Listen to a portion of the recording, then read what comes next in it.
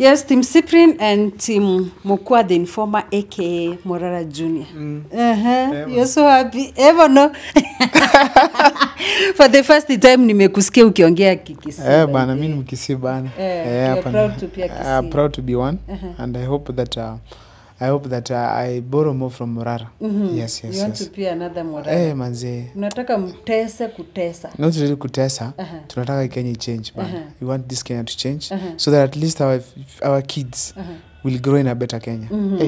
Anyway, let's go straight to the point. And now, yesterday, I think we have also talked about this issue. Morara requested someone, a place to get a good office whereby GNC will be accommodated. In fact, he will be accommodating each and everyone. Now, today morning, he shocked us. You know, you will never predict about Morara. This guy, he just asked for an office, and all of a sudden, he deleted the post.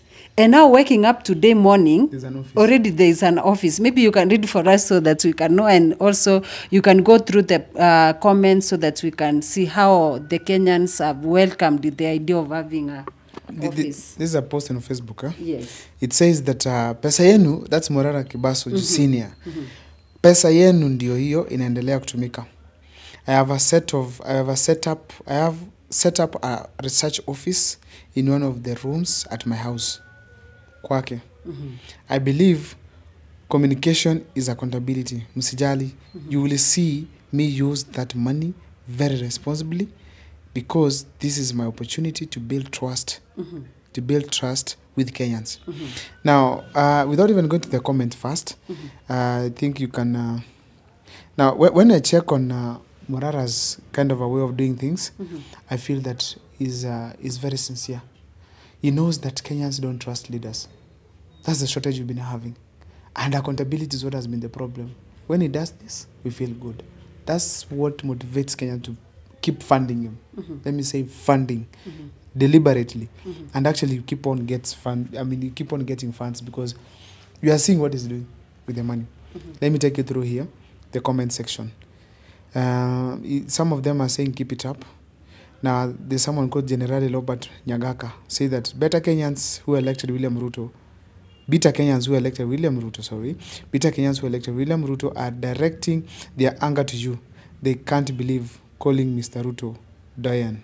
Hey, how sponsors wamekutuma tumewajua. Conman wewe. So this is a blogger called Riggs KE.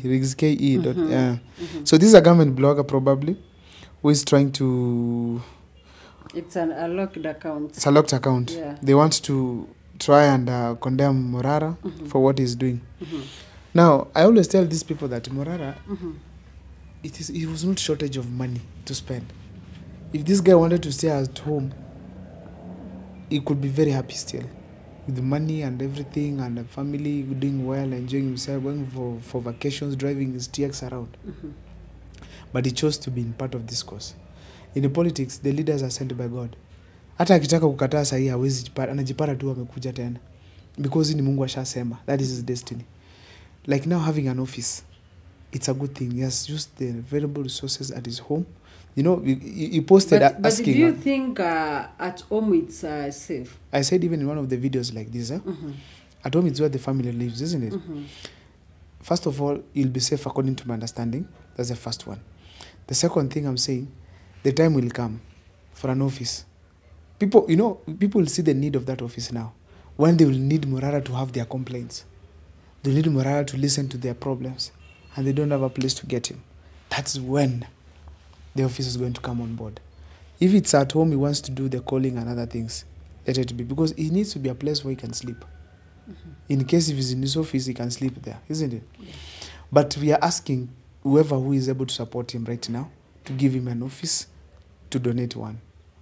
If there's any support he can get to buy an office the way he wants, let him get. But we only want that Morara to remember, first of all, we pray for him. Prayers are not enough. We'll support him to our level that we can. Also, we are also watching closely to ensure that nobody touches Morara. Nobody touches him. The communication that is supposed to happen, let Morara post whatever he wants at a part. Someone will send the information to him at any point. I get in this. He's receiving calls from all over the country. People wants to talk to him. Yes. Which means he's pulling attraction. The response to that is not an office. It's a team that he needs. He needs a team of well-educated people, smart IT experts, to go through the calls, talk to these people, see what is happening. Because he needs even credit. Being at that level of presidential CRIC, it requires millions of money for you to run. And seeing that we have about 3 years for elections to happen in this country, Morara will need us, not just now, more and more. Even when he wins the presidency in 2027, he will need us, because do you think Ruto and the other opposition leaders will rest? They won't. They'll be coming for Morara. But tutakuwa pale, tunapambana na Ruto na watu wake wakiwa opposition. But now that we are in opposition with Morara, we will support him. We ensure that at least he has gotten whatever he needs. I want to ask Kenyans from all divides. We have to build our leaders. Those who build themselves, those who have been built by other leaders, they eventually go ahead to disappoint us. You can see what William Ruto is doing. Sure. So when we build our own, let us try this and see. Tujaribu Morara tuone. Yes. So when it comes to the office, I was surprised he posted saying that he wants to sell his office. Yeah. He will sell his furniture shop. Something came to his mind. He changed an office. It's like some people sent him some money to get equipment or advice to him. I'm happy he took the advice, he deleted the post and went back. And many people were asking why he deleted. He deleted because it was, you see, he has an office right now. So we will work with that in the meantime. But we're also asking Kenyans to listen to him. As much as we want help from him. If Morara says that, let that happen.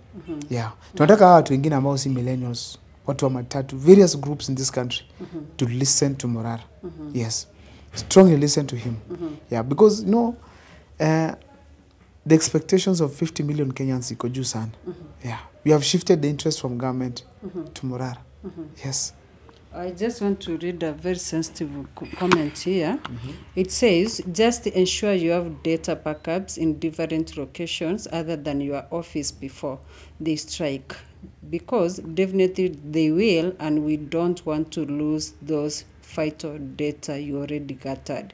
And someone replied, data can automatically be packed up to cloud-based systems. There is nothing they can do. Today, with advanced technology, once they confiscate the device, get your credentials, your account, and anything related to it might not be safe enough. That includes the cloud storage, and effective backup data must not have any link to any of your daily operation. So this one is another warning. That is true. The IT sector is really advanced. There's a lot that happened. But what I know is that Morara knows what he's doing. He knows most of the information he has, it's available in the public. What is the general's office?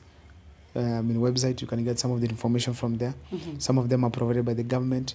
So which data is this? Well, I think people, they are scared, like they might hack his accounts and erase those sensitive, maybe credentials, something like that, or information. In short, what everything that Morara Kebaso needs, we have it. The only thing I can tell him is very simple. Let them do whatever they want. Right now, what information can they take that will prevent Morara from moving from the next to the next day? Is it the funding of a certain project? It's available in the control budget report. These are public documents that are given out by the government when such kind of tenders have come out. The person who won the tender, it is always known. So the Morara is not even the center of the source. It's not the source of the information. The source of information is the government itself. I get in this. Okay. So whoever wants to tell them, information on this kind, if it's the issue to do with the money that is sent, me being checked, anybody can fund Morara. There is nothing right now as we speak Morara has that the government will even strive to hack. Hakuna. I just want to read a wind-up comment here. Continue good work, brother. Also open up a link for members of public to share places in their areas government as set up ghost projects. The research team can only do much. Public can give them support with information. Call it Morara Ombudsman. And someone said he might not see this post. It is in his inbox, just in case this is important. It's a very important, yeah? It is very true. Yeah, it should create a link. It should create a link so that people can be sending these projects there. But you're also saying, Morara has also told us, he knows that there are so many projects in the country. And do you know that if Kenyans, if there's such a link, you will not even reach 50% of them for the 3 years remaining. If you not reach the 50% of these projects. What we want is that let us be Morara on our own. Kama kuna project kuendelea, kama sisi mimi mtenda Keroka, kuangalia hizo constructions endelea, the new hospital kama dawa imewekwa pale. We want this kind of a scenario where we are Morara on our own. The spirit is with us. Tunahakikisha pia hizo vitu zimefanyika. Yes, he needs a link, but that link is more of maybe let's talk of giving information that he lacks. But the fact means that we need to be our own. And you know that Morara will not fix these things if we don't not support him on links, but support him physically. Whenever he wants us to come on the streets and demonstrate against something, we come out. Not just the youths, the entire country, so that things can happen. Morara's voice will not matter until our voice of supporting Morara is heard. If Kenyans come out and say, Morara kisema, tumesema, final. Then now Morara akienda kusema something, it happens. If we support Morara right now, they are done, pack your things and leave the airport and go. They will go because Morara said it. Raila said a certain time, I'm comparing him slightly to him because of one simple thing. Raila had a following in Kenya, which he completely misused, isn't it? But that following gave him some power that Raila had said at some point. He called the US ambassador rogue. And he said that we can even start recalling you. That is an opposition leader speaking in front of the governors to the world, saying that the ambassador of the US is a rogue. Yes. Are you getting this? Yeah. The power to speak such a way comes from the people. It is not from your intellectual ability. It comes from the people. If people support you, anything you say, it's very serious. Very serious. Very serious. That is what should be happening. Okay, I'm so happy. Thank you so much. May God bless you. Thank you so much for listening. Guys, don't forget to subscribe to our channel, Mokwa the Informer and Cyprian TV. We want you to reach 200,000. Yes, we should. We want to get 200,000 subscribers, so that at least young girls outside there who are having YouTube channels under 10 subscribers, they can see that they can make it. Yeah, they can also know that it's hard work. Yeah, I think you need to hit a certain time. We need a video in Kasama, you need 100,000. Yeah, it didn't take long. Yes. You were at 100,000. Yeah. Now I'm saying you need to be at 200,000 soon, and not the end of this year.